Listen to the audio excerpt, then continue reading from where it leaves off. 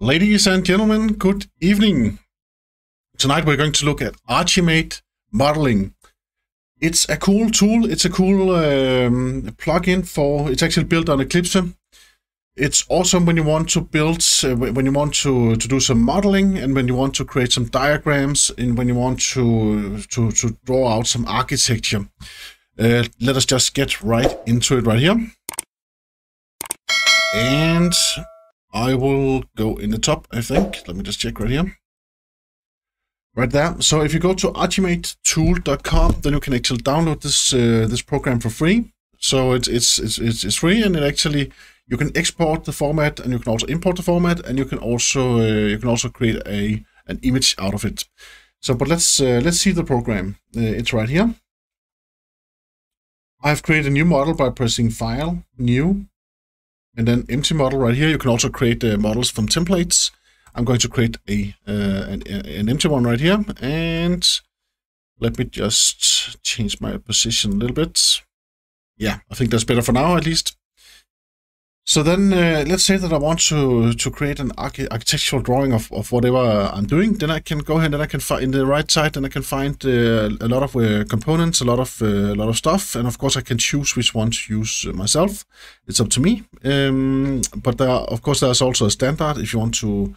If you don't know which box to take and choose, then there's actually standard. So if you have a node, if you have a server, then you would choose the node right here, and then I can choose. Then I can write something like Mike's virtual server. So if that's what I have right here, then I can draw the box a little bit larger, like this, and then I can add stuff inside this box right here. I can add. Maybe I want to have I have a technology service. I have a service running right here. This could be Mike's Spring Boot, Kotlin service, REST, maybe REST API, like this, right? So now I have a service inside right here. And then I can add some more stuff, of course. I could also add a database, couldn't I? Let me just check right here. Okay, here if I have an artifact, okay, maybe I want to show that I'm building an artifact. I have my .jar file. That's one artifact that I have right here. Then I have another artifact, maybe right there. That could be my Docker image. That could be another artifact that I have.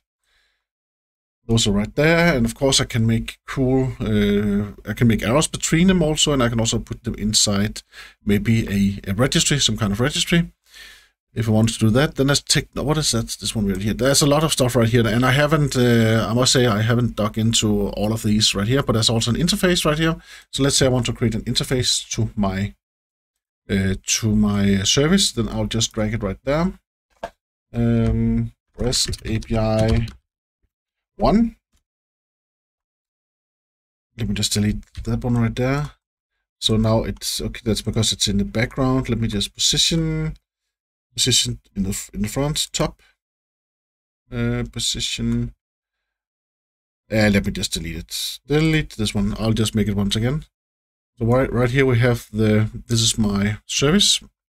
And I can create an API on the service. Something API.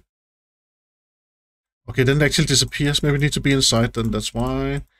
As you can see here, I could have practiced a bit more, I know that, but I just want to show this. I just stumbled upon this this cool program right here because I had to do some architecture, and that's why I want to show this tonight. And here it actually is. Here we can see the interface inside my my REST service right now. So of course the API, if the API component also works, then we have some technology collaboration right here. We have some system software. Yeah, let us add some system software. What could that be? That could be some, maybe it's Linux, some Ubuntu or something like that. So this is system software, and as you can see, when you drag stuff around, then of course the arrows will follow around. So that means that we can actually focus on the architecture or whatever kind of overview that we're actually doing, and then yeah, then the arrows will actually follow. And if there's no arrows between something, then you can make the arrows yourself by pressing the arrow right here, and then you can connect these boxes right here. So the purpose is not to say that you need to follow the standard that is already there. It's actually just to make it easy for you to graphically represent some your architecture, for instance, or some other stuff that you have in your. Maybe it could also be your. Yeah, it could be your APIs you want to represent graphically instead. Then you can use this Archimate tool right here, and I think it's quite awesome. Then we have some business actors right here. So it's a contract also. So there's a lot of business stuff also right here. And as you can see in the left side in the top right here, every time I add something, then I actually get these things right here. And of course, I can also rename them. So okay, they actually get that name right there. So if instead of a business actor, then I could say end customer like this. So now it's end customer. Then I can drag my end customer around if I want to do that. And of course, and we don't have to think too much ourselves, because there's actually there's standards for business processes and for also for software where we actually started. Well, this is a device. Okay, so here we have a device inside my virtual server. Maybe we could have a network adapter or something like that. Network adapter. So now we have a device there. Cool. Let us see what else we have here. Technology event. Okay, yeah. If an event occurs, that could also be cool. What should then happen? Then something else could happen, right? We could. What is this? Technology process, or what was that? Let me just check right here. Technology. Yeah, technology. That's a process. I can also add that. Then we have some kind of process that starts, and again, I can this time want to make a dotted line between them. Then I do that because for some reason. So there's a lot of flexibility right here, and of course, all of these. It's just a proposition that we use these components right here as and give it the same meaning as Archimate does. If you don't, this is just called a palette, and yeah. So. There's a business role, we have some capability right there. What else do we have? A driver, assessment, goal. Okay, maybe we have a goal, we need to do some stuff.